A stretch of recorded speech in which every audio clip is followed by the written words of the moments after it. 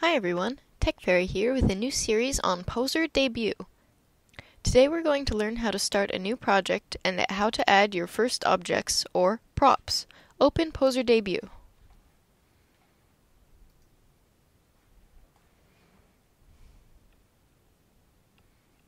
This quick start window offers a variety of tutorials and instructions. Feel free to go through them. We're not going to do that today, so just click Cancel. The figure you start with is called Andy2. Click on the figure and hit Delete. Okay. Now that we have a blank project ready to work on, go to File, Save As. Choose a name for your project. I'm going to name mine Poser Project 1. Next, choose the folder. I'm choosing my Poser Files folder on my desktop. And then click Save. Now we're going to add new content. Content is added in this Library tab here. There are a number of different kinds of content, and they're all indicated by different icons.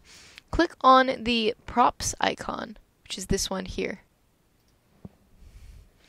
Now we're going to go into Poser Debut Content and Primitives for simple shapes. First, I'm going to add Studio Backdrop. Double-click an object or prop to add it. Now we're looking right at the front of our studio backdrop. To move the camera around, use the camera controls over here. This is the rotate control, where we can rotate our camera.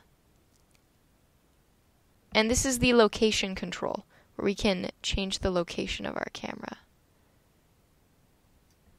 That's a bit of a better view. Let's stick with that for now. Now I'm going to add stairs. So double-click stairs. And there's our stairs prop. I will also add a teapot.